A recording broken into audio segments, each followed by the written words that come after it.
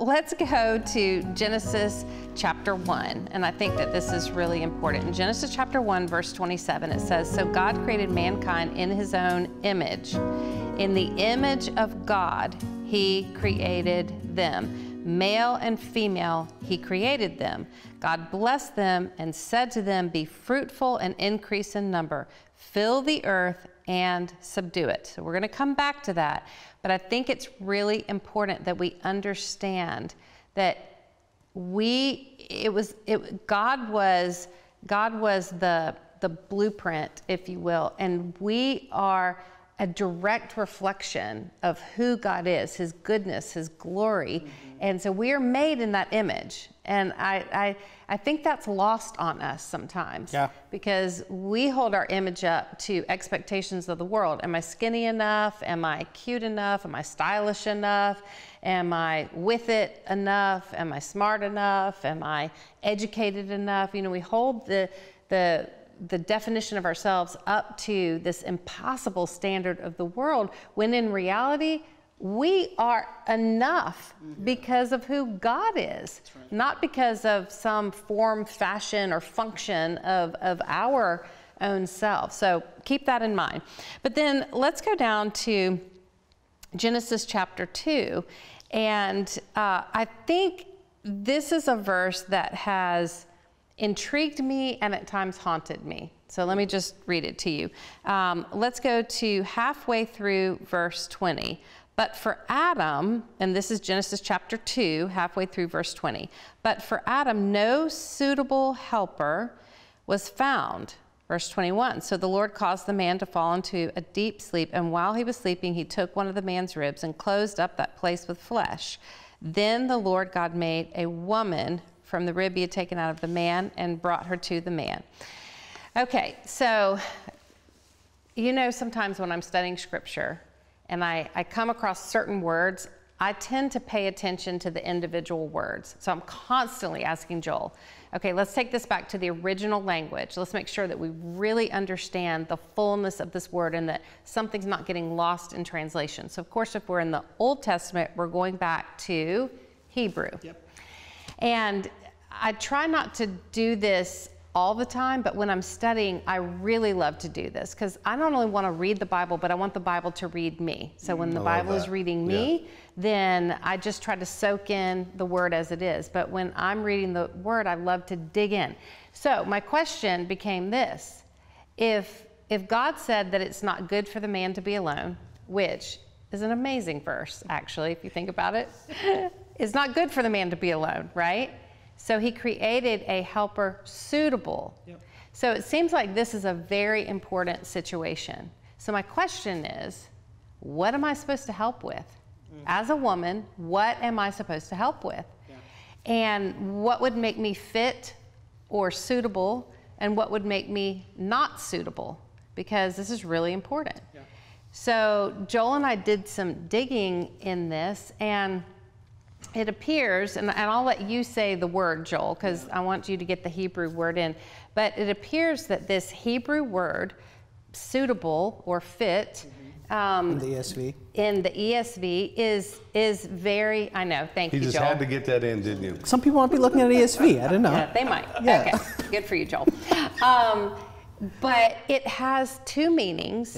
That I think are very significant. So I'm going to turn it over to you, Joel, and let's talk about these two meanings. Yeah, this is really important. It's interesting because the word actually shows up in verse 18. It's not good for the man, so I'll make a helper fit or suitable for him. And again in verse 20. So what is this word fit?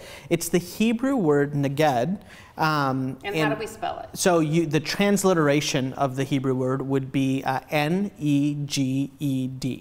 And the most literal translation of this, suitable fit, is true, but it is also one who is opposite or in front of. It's a reflection of or a mirror of. Wow. And this is one of the things about the biblical text. I just want to let you know, we are perpetual students of God's Word. There's never a moment that we just arrive. Recently, like within the last couple of days, while we've been back in this verse, I've been doing more Hebrew study, and I looked into this word a little bit deeper. And this word neged, there's a noun form of the word, which is negid, with an I instead of an ed. It's an ID, and that means prince or royalty. So in the word, there's this family of words, and one of the connotations, one of the ways to think about it is also in royalty. So what is happening here, and I'm going to hand it back to Lysa, but it seems like absolutely there's an intentionality of God placing Eve in front of, opposed to him, mirrored to him. And who is Eve but a image bearer, a person made in the likeness and image of God? And who are image bearers? Royalty, children of the king. Yes, and so it appears as if Eve is reflecting something back to the man, not something of herself like a mirror, so it's not a perfect reflection of Adam. Adam and Eve are very physically different. But she is reminding Adam of the royalty that they both possess because they are made in the image of God. So let's go back really quickly and look at why would this be important and what does this have to do with shame scripts? Yeah. So if you look at the ingredients that the man is made from, it says very clearly that God chose the dust of the ground. Now, God had access to everything, and I think it's kind of ironic that God would choose this ingredient, dust, because you know, think about it. If you go and dust your house or dust your bookshelf today, and you use, I don't know, like a Swiffer wipe or something, one of those that collects the dust, okay? So you use this. I've never seen someone go, wow, precious dust, amazing. Let me put it in a little acrylic shadow box and let's treasure you forever. No, what do you do with the dusty rag? You wash it or you throw it away, right? Get rid of it, yeah. So dust is seemingly pretty insignificant. Yeah. But man is not just dust. Man is also breath of God, made in the image of God, meant to, if we look back up at Genesis chapter 1, fill the earth. Now, right before that, it says in Genesis 1:28, God blessed them and said, be fruitful and increase in number. Now, that is to populate the earth. But if you look at the fill the earth part, not everyone is going to add to the population of the earth. Some people are parents and some people are not parents. But everyone is supposed to fill the earth up with what? Evidence of the goodness of God and the glory of God. So when you put all of this together, it seems as if Eve, her primary help that she's supposed to give is certainly have children. If they're in a marriage and they want to have children, that's great. And Eve can do that very uniquely. But she's also supposed to remind Adam that you are not just dust of the ground. You are not dust just meant to be pushed aside or thrown away. You are also breath of God, made in the image of God, hand designed by God to fill this earth up with the evidence of the goodness of God and the glory of God. And so she is to speak this over him. Now, as humans, men will sometimes have moments where they look more like the ingredient dust than they do the ingredient of the breath of God. Yeah.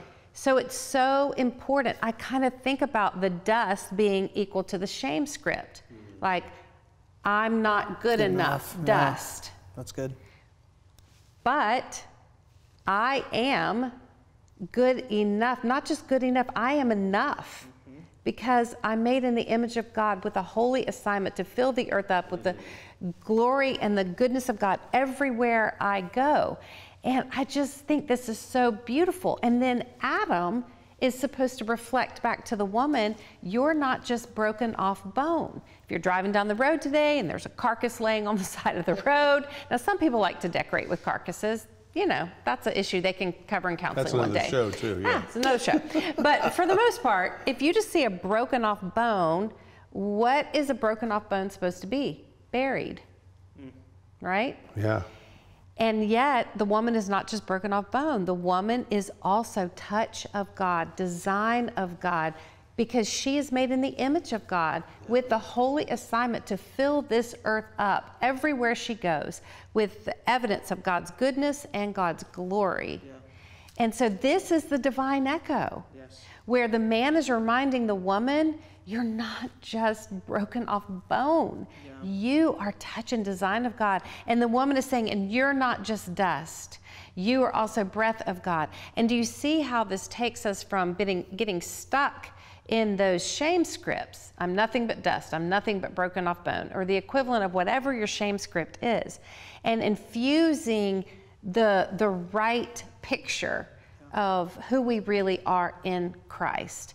And this is what I like to call the divine echo. Now, who would hate the divine echo? The very one, the enemy, who was at one time an angel, just Glorious. glorious angel, right? Yeah, beautiful. Before the fall. And the decision that he made is that he didn't want to just reflect the glory of God or praise God. He wanted that praise, that worship, that glory for himself. Yeah, to be God. And so God took him out and put him in a position here that he can never have access to that glory. And he is the opposite. He does not reflect the goodness of God and the glory of God. The enemy, what does he do? He steals, he kills, he destroys. He is the author of every shame script. Yeah. He is the father of lies. No question. Right? And so he can't stand the enemy, whether you call him Lucifer, the devil, Satan. The enemy cannot stand us reflecting the goodness of God and the glory of God, because it's the very thing he can no longer have access to for himself. So what does he do? He makes us want to revert back to, you're nothing but dust, you're nothing but broken off bone. And so he introduces a counterfeit echo. He wants to interrupt this divine echo where we're speaking life over one another, and we're speaking the true identity about us being made in the image of God. And the enemy comes in and interrupts the divine echo with the counterfeit echo, which is shame.